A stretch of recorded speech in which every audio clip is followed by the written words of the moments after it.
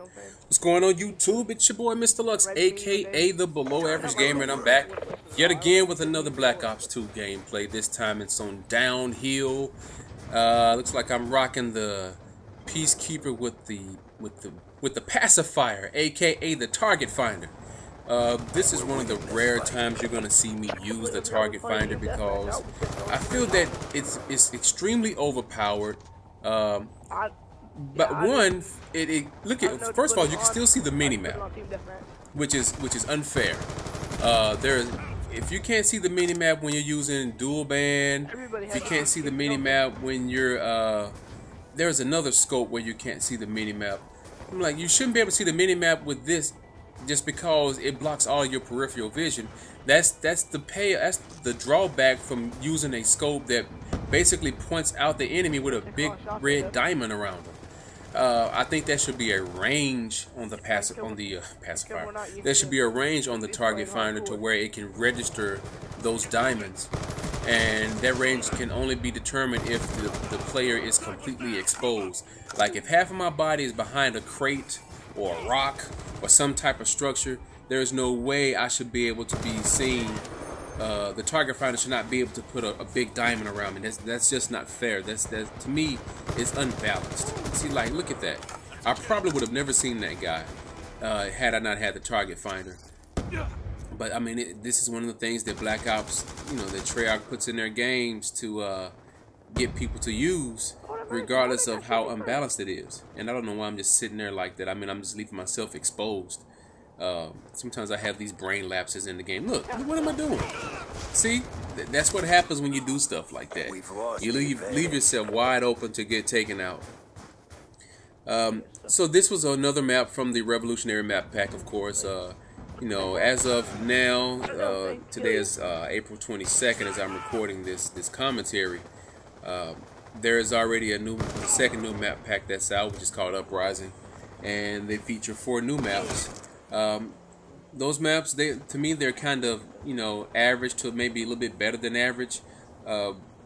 Nothing really to write home about on them. I think the first map pack release was a lot better, a little more dynamic and diverse in terms of map identity and, what the map has to offer. Different types of gameplays that it kind of forces you to switch up your game style a little bit.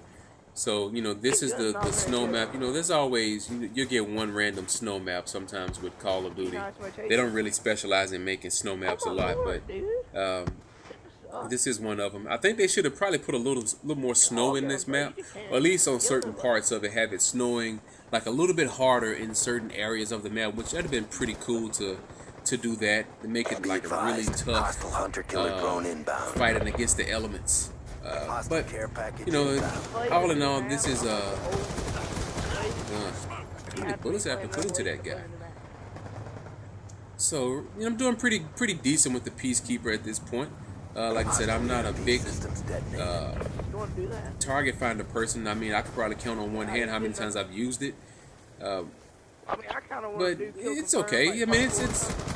Oh, I was able to still stay on target with that guy, even though I didn't have my reticle because somebody threw out an EMP. There's a skull up there, which means there's probably an enemy nearby.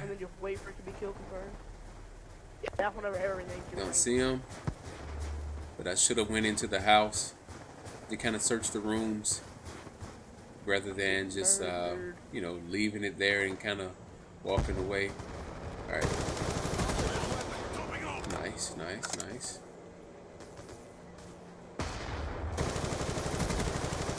Yeah. So I'm doing pretty good right now with this Peacekeeper. And of course, this was, the Peacekeeper was hot back then, boy. Everybody wanted to use the Peacekeeper. You couldn't look at any YouTube gameplays. You couldn't get in any kind of game without seeing the Peacekeeper being used by virtually everybody in the kill cam. And rightfully so. I mean, I can't blame them. I can't blame anybody for wanting to use it. I mean, it's a brand new weapon. You want to see what it has to offer? Shoot, that's why I was using it. I don't know how he seen me. He must have been following me because ain't no way he could have seen me moving. Alright, so I'm not even sure what my score is right now. Wow, I couldn't kill him? That's crazy. Be advised, hostile hunter-killer drone inbound. So yeah, we're kind of struggling right now. The team is behind by a good, what, 17 points, 15 points. So it's, you know, I don't even know if we're going to come back and win this. Like I said, this is from my vault, my archives. So it's just going to take a minute for me to try to refresh my memory on these gameplays because they're kind of old at this point. But still fun to watch. Still fun to critique. And, you know, try to figure out why the heck did I do that. But come off the fire.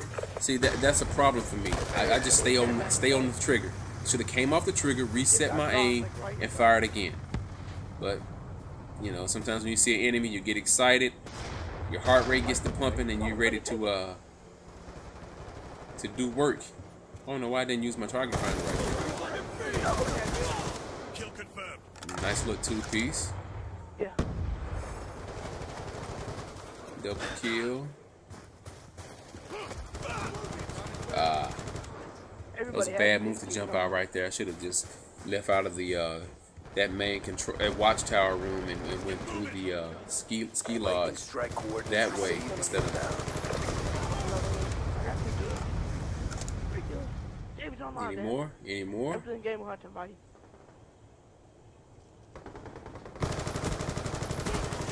Nice. Oh, always nice to unlock that stock.